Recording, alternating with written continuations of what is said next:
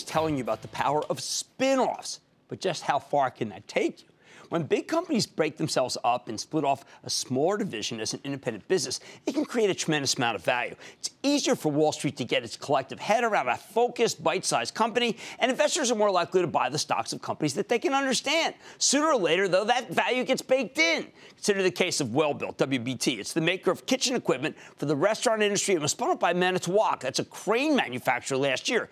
Clearly, the company behind Frymaster didn't belong under the same roof with the construction play. Sure enough, last year, Welbilt stock rallied 40% from the spinoff. So far in 2017, it's tacked on about 10%, although it's been weak of late after reporting a quarter that some believe was below analyst estimates. So let's check in with Hubertus Muehlhauser. He's the CEO of Welbilt. Find how the company's doing and where it's headed. Mr. Muehlhauser, welcome back to Mad Money. Jeff, good to see you. Very much. All right, since the spinoff, and you said on our show, it would matter tremendously in order to be able to be more laser focused. How's it been?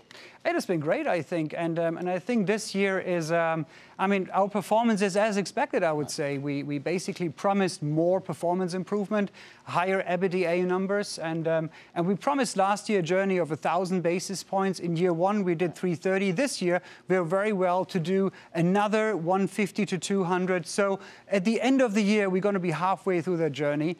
And also on the top line, actually, the industry is challenged. However, we are outgrowing the industry right now. Well, it's challenged, but because there's so many competitors, or because the industry is not growing fast enough? No, the industry is not growing. The industry was called down. It is growing, but on a slower pace initially expected. In the beginning of the year, growth was foreseen around 2% in the industry. It was called down to 1 to 2%. And we were, by mid-year, growing already 3.4% organically. And then, despite a small decline in Q3, which we anticipated, we're still up.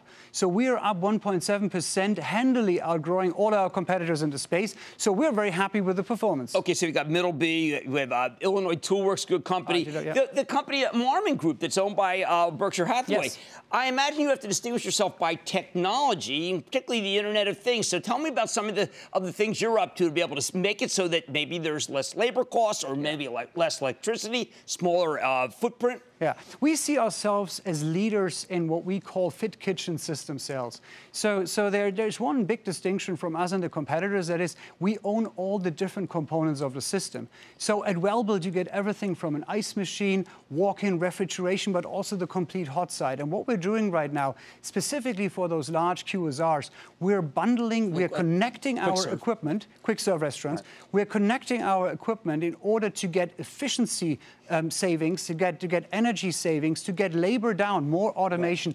And that's how we distinguish. And we do this with a very, very specific approach, which is Fit Kitchen. And we have this integrated R&D backbone that we are working side by side with the largest companies. And we talked about this year. We won year-to-date 12 large system rollouts, so to say, projects where we work side by side with these large companies, and we're fairly unique in that, and this is what excites us. Well, everybody should know, I mean, there's Starbucks, McDonald's, Subway, Pizza. I mean, you're in all the big ones, and I imagine once you're in, you've also got great maintenance, right? That's a very sticky business once you're in. That is a very sticky business, and that is also the reason why the IoT is so important, the Internet of Things. What we're doing right now is we're connecting our equipment not only in order to be able to automate, but also to be able to upload information into the cloud. That is very, very important for those operators that you just mentioned, because they would like to do data analytics. They would like to see how can I extend the shelf life of my oil, for example, in a fryer. But at the same time, it's for us very important because we do predictive, preventive maintenance.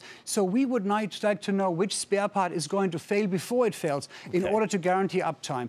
And that is the exciting development with IoT, and we're investing a lot of money into that. Okay, so what do you do if people feel that a particular industry is overstored, like restaurants? I mean, can you go, you do food service, you do hospital, you can do everybody, but if it's slow, if restaurants really do slow down, what can Welbilt do? Just take share from the other guys? We will take share. We are taking share this year. You see that. So do you think you can go to be number one? Oh, yes, absolutely. Very clearly. Our strategy is very clear to become number one again in the industry. Welbilt was number one. We want to be back there where we once been. And we're outgrowing the industry right now this year, even though our intended intent was just to grow with the market, but we're outgrowing. And next year, we want to outgrow the industry by 100, 200 basis points. But to come back to your question, what you're seeing right now is that 60% of our business is with the restaurants. Right. And you might say that there are too many restaurants around. However, all of those restaurants need to invest in order to stay relevant. They need to invest into the freshness of the food, into variety. Right. So basically, we are seeing right now that these restaurants, despite being in a difficult industry, are investing in order to stay relevant. Some are going to succeed, some are going to invest and not going to succeed, but they're all investing, and that's what we're seeing, and that's why this industry is so healthy and always growing, despite on a slower level right now. Right, well, I think you guys, whoever offers the best technology and best service wins, and I know you guys are doing that right now. That's Hugh Burgess Muehlhauser, President and CEO of Welbilt, WBT, outgrowing the industry and taking share from the other guys. Mad Money's back after the break. Booyah! Jim Cramer here from Mad Money. Thanks for watching CNBC on YouTube. Click here to subscribe and get the jump on my exclusives with CEOs, plus market news, investing advice, and a whole lot more.